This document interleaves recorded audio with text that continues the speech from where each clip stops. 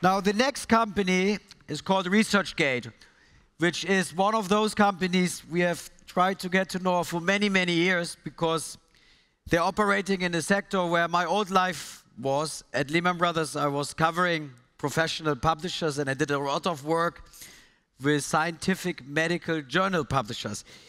Ijad, please come on stage. Finally, somebody coolly dressed. Nice seeing you. Thank you. Where? Wherever you want. Maybe here is better. Sit in the middle. So, for how long are you going now? How long is ResearchGate? When did you start the company?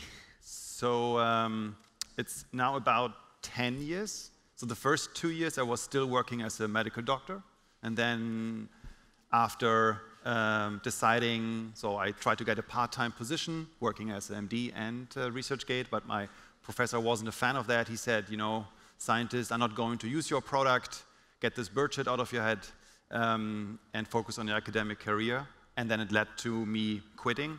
And then I got an investment from Benchmark, and then I worked full-time on it, so 8 years full-time. So you became a digital entrepreneur a little bit by accident. Yeah. I think you were frustrated. I read some stories. You were frustrated about how the world was structured. Yeah. And then you did it yourself. And I've done a lot of deals in the STM industry, and there's this funny story because Reed Elsevier, the gorilla of the industry, maybe the Google of science, STM, they have like, I think, 1,700 journals. There are like 60,000 journals, and they have been constantly increasing the prices. And the libraries, which are often, yeah, not, most of them actually non-profit, they had issues increasing or keeping in line with the price rise because their budgets were usually flat. So what happened, they had to cancel the cheaper independent long-tail journals to continue the must-read, and I guess it's their rankings by citations to see which journal is more important than the others, and they were completely frustrated. So they came up with the idea, let's boycott, the share price will come down, and then we will. So how is it operating in an academic, non-profit world, trying to run a profitable business? You're monetizing how at the moment? Because it's like a peer-to-peer, scientist to scientist research platform. They upload their articles. How do you monetize, if you monetize at all? Yeah, so first of all, it's not solely about the articles at ResearchGate. It's more about the interactions amongst scientists. So back to my story as a scientist. When I was a scientist, you publish usually only positive data. You don't talk about failed experiments. And that is a huge problem in our world, that we as scientists don't talk about failed experiments. So that was the initial idea why we started ResearchGate.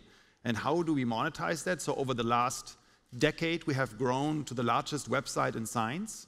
If you look into Alexa, for example, we are now, it's like 1.5 billion websites in the world. We're now the 119th biggest website in traffic in the world with a science website, bigger than New York Times, bigger than Alibaba. How many monthly users you have? 150 million visits, around 80 million uniques, and close to 1 billion page views per month. And how do we monetize it? So back to the question, I just want to give some context. Yeah, that's fair. So first of all, we have all the scientists in the world using our product, which of course, if you can use that, you think about that, it would be pretty logic to build recruiting product, which we did. So we have a recruiting product where, for example, Harvard, NASA, or other research institutions can come to ResearchGate and say, we're looking for these scientists with those set of skills, and please help us to find these people. And they pay for that. So you are the real oracle of our world. You're connecting the research people. Yes. Because when they publish their failures, somebody else who would do the same test can learn. Could check before, yes. And mankind, society can develop faster. Yes. How much help you get from the governments? Because what you do, I see like really one of the most important functions in society. Are you getting help from them, or they are protecting their publishing houses? So no, honestly, we have been from the beginning, the whole product was built bottom up, and that was also the secret of the success. If you just compare the first 5 years of ResearchGate, there were 2.5 million research artifacts, which is publications, data sets, conference papers, were uploaded into our system, and now every 3 weeks, 2.5 million are being uploaded.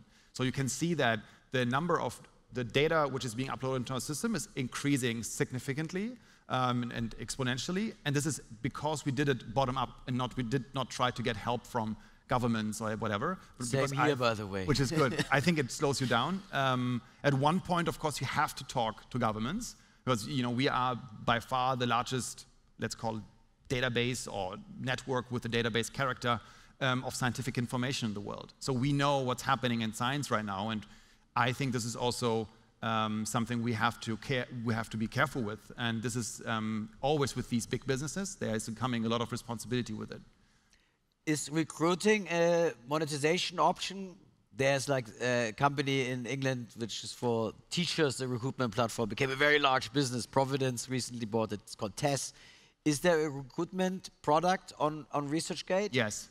So we have another revenue stream, which is advertisement, but it focuses very hard on products, scientific products like microscopes, DNA sequencing kits. All the stuff around the sector, I guess. Exactly, around the sector, and also software, everything you need to do research. And this we connect in a very smart way with the content on ResearchGate. And this, of course, creates interactions around this content, which usually is not being anywhere recorded or is not happening anywhere in the world, which is also, again, as a scientist, you need that information to know what is working, what is not working, what is the microscope I should use for my virology research, and all these questions can be answered within ResearchGate in the right community. So it's like a knowledge network also for Absolutely, that. Absolutely. And I think ISI, which was the Thomson-owned database of checking number of references, so academics being cited for an article or contribution, which was used as, for their career, like enhancer, like the more rankings they have, the better it is. Is that some type of credibility currency on ResearchGate? Can you get, as a contributor to the platform, get followers, as we know it from Facebook and Instagram, for example? Do you have this social virality built in the platform? Yes, so we have, so reputation in science is basically everything. It's everything, right? Like you get, for reputation, they most don't do it for money. They do it for the change. Exactly. Yes. And the reputation also helps you to apply for funding and grants. So what we built at ResearchGate over the last couple of years are 2 different scores, which basically reflects the quality of the contribution and the interest in the work of scientists. So one is the RG score and one is the interest score. One is for a scientist and one is for a research piece within the scientist profile. And those 2 numbers give you a more complete picture in addition to all the other metrics which exist in the world. So to talk quickly about, and I know, or now I know, it's not just about articles, it's about work in progress, it's about connecting with maybe a Japanese researcher who's working on the same thing, and I find him through your platform and we can work and collaborate together. But let's talk a little bit. There was a lot of attempts to stop ResearchGate by the big publishers and copyright issues. I think you worked through all of them, right? And now it's not like the open access back then, which had a lot of issues. You don't have any big issues on the legal side, I think, no?